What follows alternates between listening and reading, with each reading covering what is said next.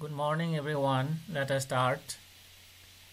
Remember, revision is going on for chapter 2, physical features of India. We have already discussed about the Himalayan mountains, the northern plains, and today we shall discuss about the Peninsular Plateau. Now I shall present.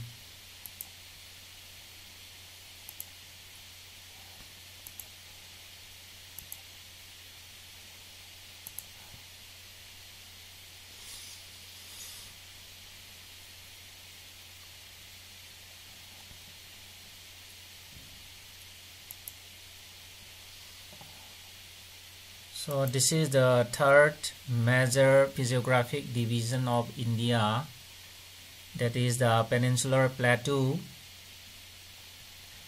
So let us read. The Peninsular Plateau is a tableland composed of all crystalline, igneous and metamorphic rocks. Okay, tableland, you know, this is a flat highland. Okay, it refers to a plateau. See, for example, here, see, just like this. So such type of flat highland is known as a tableland, a plateau. Okay, and this Peninsular Plateau is composed of all crystalline, very old rocks, more than sometimes 250 million years old, and very hard igneous and metamorphic rocks. Okay, so you have already learned what are igneous rocks, what are metamorphic rocks. Igneous rocks are the rocks formed by cooling this molten magma or lava. Okay, it may be formed inside the earth or on the surface of the earth. And for your reference, we have some examples of igneous rocks here. Okay, like granite, diorite, gabbro, basalt, andesite, rhyolite. So these are some examples of igneous rocks. And metamorphic rocks, you know, so these are transformed rock. Actually, when igneous or sedimentary or another type of rocks are under high pressure and temperature. Okay, the internal structure of the rock is changed and form another type of rock that is known as metamorphic rock. And we have some examples of metamorphic rocks here: gneiss, slate, quartzite, schist, marble, phyllite. Okay, so these are some examples of metamorphic rocks, and some more are here. The most common one we find is slate, then schist, gneiss, then marble. These are very common.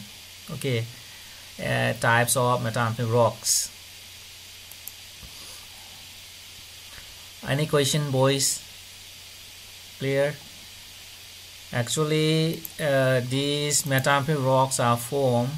See, this is the surface, and when a rock is buried in the earth interior, then due to pressure, okay, due to the weight of the rocks and the soils above, this rock exerts a great pressure and a temperature, and that is why this rock is changed to another type of rock, and that is known as metamorphic rocks.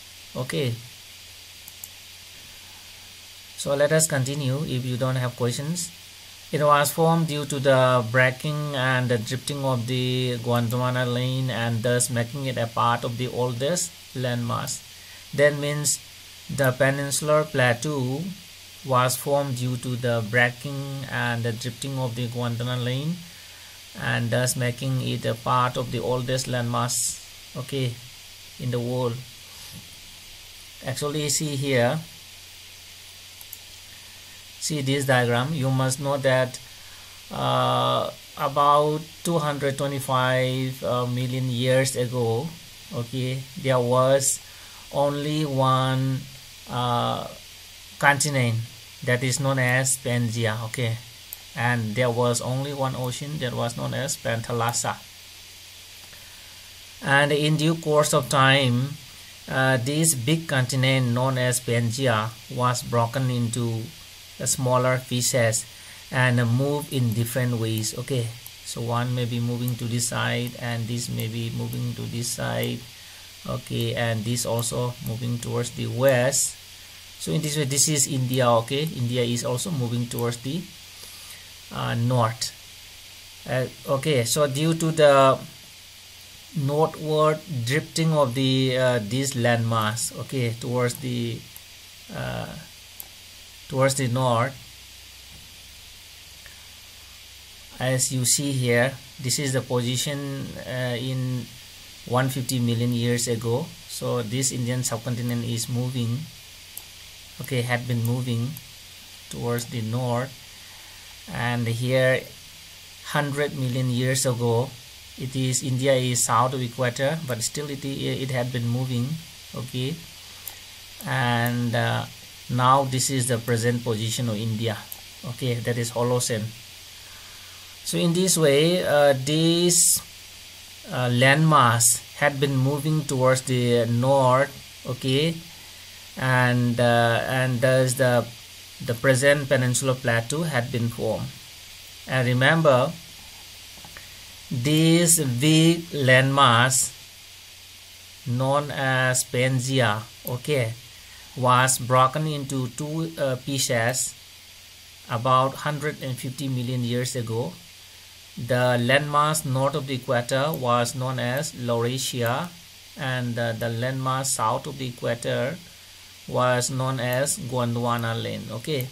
Here we have equator, and India was a part of the this Gondwana land, and due to the drifting of this Gondwana land towards the north, okay, the Peninsular Plateau had been formed, and thus making the oldest landmass, okay. So this is about the origin of the Indian landmass, that is the Peninsular Plateau. The plateau has broad and shallow valleys and rounded hills. So about the relief of the plateau, okay, of the Peninsular Plateau, it has broad and shallow valleys. The river valleys are broad and shallow, okay.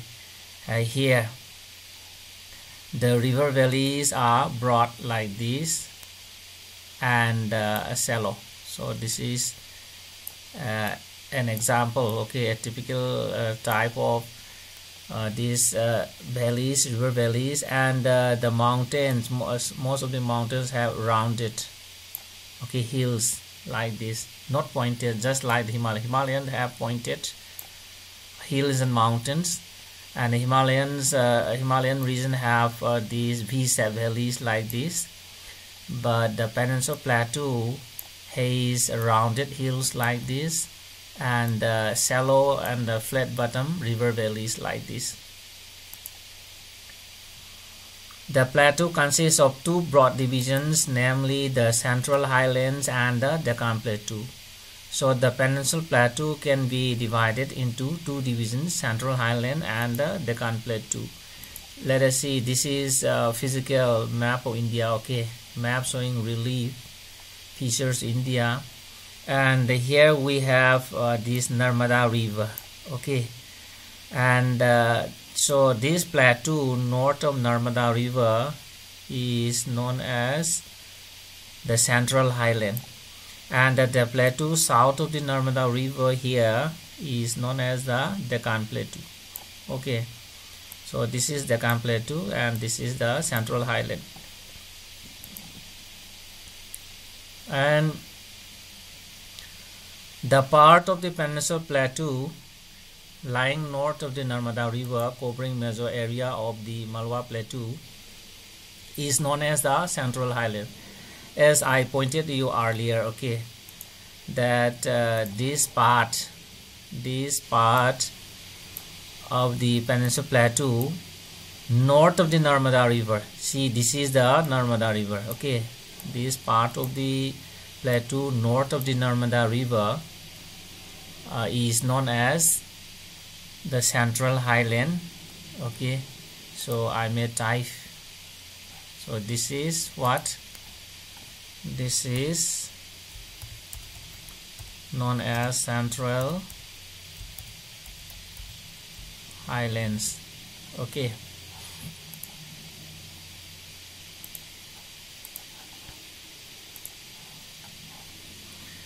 So the Vindhyan range is bounded by Satpura range on the north and the Aravallis in the northwest. The further east-westward extension gradually merges with the sandy and the rocky desert of Rajasthan. Okay, so Vindhyan range lies here in this region. Okay, the Vindhyan range is bounded by Satpura range on the south and Aravallis in the northwest. Just see this map here. Here we have the Vindhyan range. Okay, this is the Vindhyan range, and the south of Vindhyan range we have Satpura range. As you see here, this is Satpura range.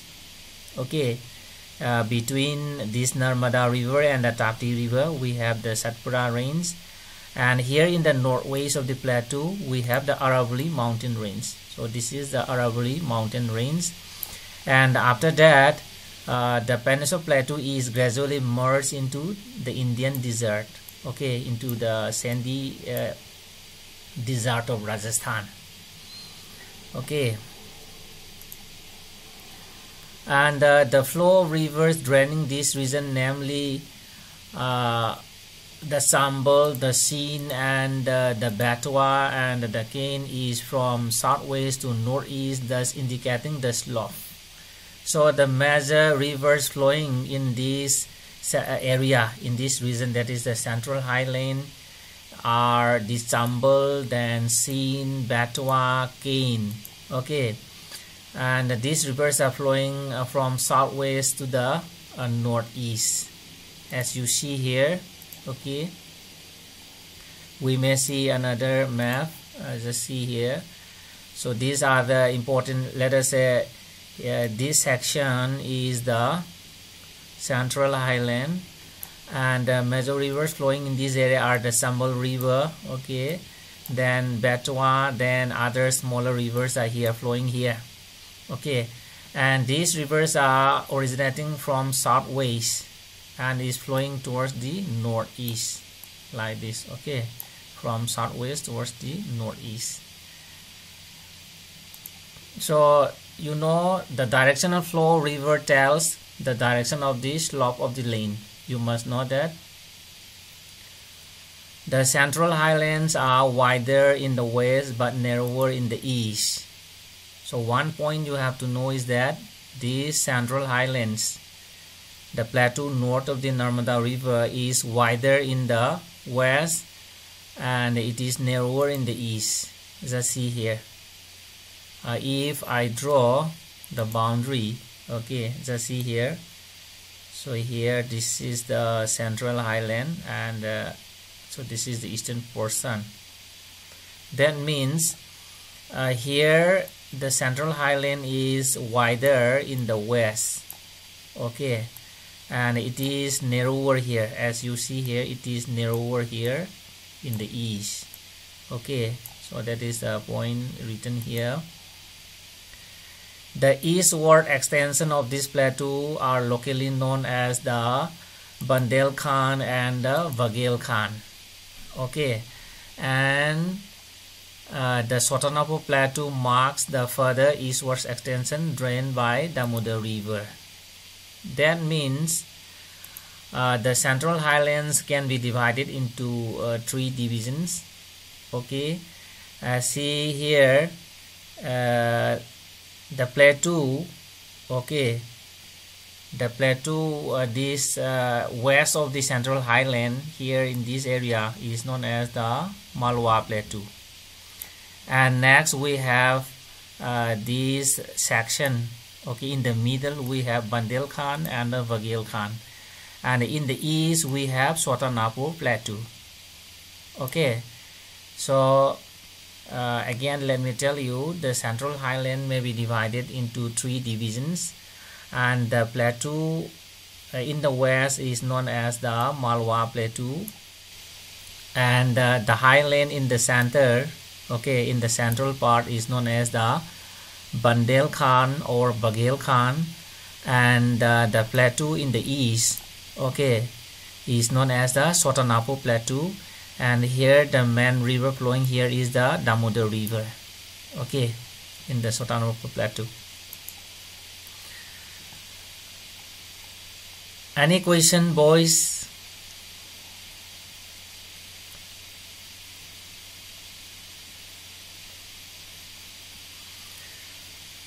Okay, then let us continue. If you don't have questions, then the Deccan Plateau is a triangular landmass that lies south of river Narmada. So we have already seen the location, okay, just see here. So this is the Deccan Plateau, and the Deccan Plateau is a triangular landmass which is lying south of the Narmada River. Okay, so this is the Deccan Plateau. Narmada River, as I told you, is here.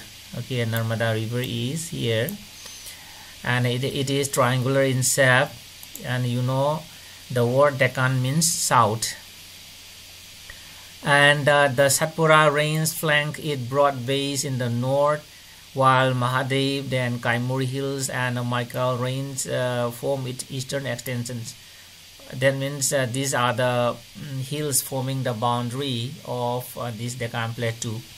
So north of the Deccan Plateau we have Satpura Range. Okay, Deccan Plateau is here. North of the Deccan Plateau we have Satpura Range. Satpura Range is here. Okay, then we have Mahadev Hills, and other hills are also here. Those hills mentioned here in the book are here. Okay, that is Satpura in the north, then Mahadev, Kaimur, Michael Range in the east. Okay, so you may locate these hills using an atlas. The Deccan Plateau is higher in the west and slopes gently eastwards. This Deccan Plateau, okay, this section Deccan Plateau is higher in the west, like this. Okay, it is higher in the west, like this. So it is higher in the west, that means it is sloping towards the east. Okay, and here we have the Arabian Sea, and we have the Bay of Bengal here. And eastward, an extension of the plateau is also available, is also visible in the northeast, locally known as the Meghalaya Karbi Anglong Plateau and the North Kasar Hills. It is separated by a fault from Sotanapo Plateau. Okay, actually here when we see this map, okay, see here, this section, okay, so this plateau, locally known as Meghalaya Plateau or Shillong Plateau, was also a part of the Deccan Plateau. Sorry, this Peninsular Plateau. Okay, this plateau in the northeast, that is locally known as the Meghalaya Plateau or the Shillong Plateau, was a part of the Peninsular Plateau. So it was separated by a fault. Okay, see here, this section, the lane between the Sotanapo Plateau here we have Sotanapo Plateau, the lane between the Sotanapo Plateau and the Shillong Plateau was subsided. Okay, this section was subsided, as you see here. Let us say this is the former land surface. Okay, these are the different formations, and see, this is the topmost formation, topmost layer, and this is the next layer, next formation, and this is the third formation.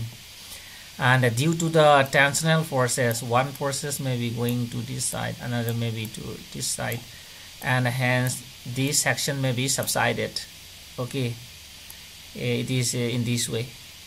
The lane has been subsided here. So this is the topmost layer.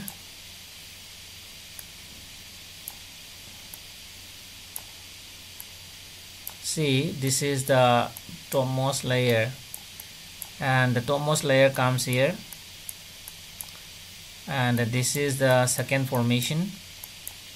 The second formation comes here, and so on. Okay, so in this way this section has been subsided due to tectonic forces. And so such type of this subsidence, this type of process is known as what? Is known as faulting.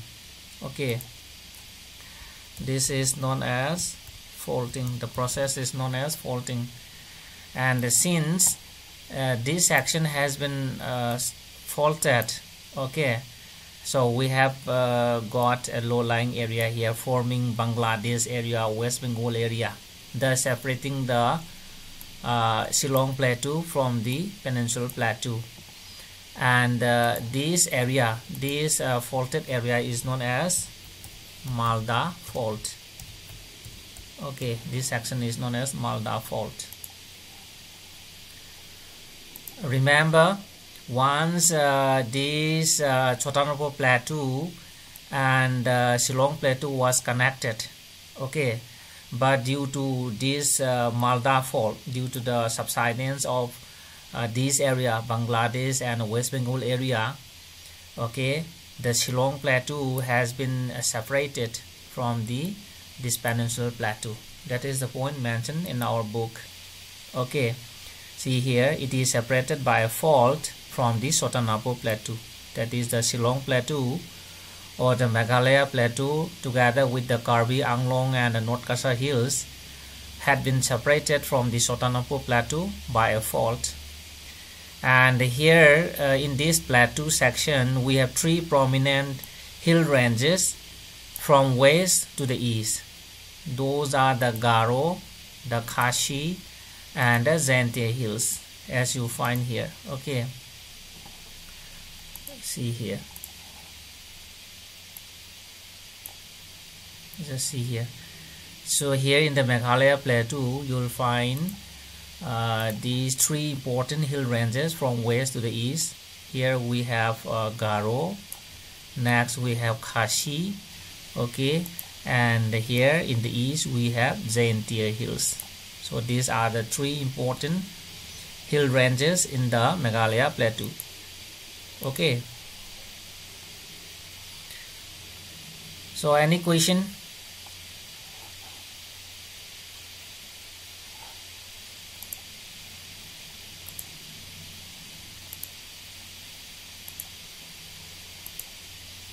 Any question?